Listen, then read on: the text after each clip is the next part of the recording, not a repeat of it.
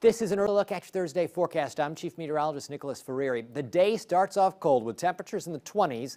By the time we get to the afternoon, we're talking about a high around 50 and lots of sunshine coming our way. Unlike our Wednesday when we were socked in with the clouds, it's not going to be the case as we go through the day ahead. We're going to see high pressure being the main influence on our weather. It's going to give us some more sun on Friday. However, there is a chance early in the morning, we're talking about the pre-dawn hours of Friday, for a brief passing sprinkle or two. Then we'll go through the rest of the day, rain-free. Saturday, though, a chance at precipitation back in the picture for us, and there's a chance that it's going to be not just rain showers, but some snow showers as well. Very light in nature, not going to be a big travel worry for us or anything like that, but it is something to know.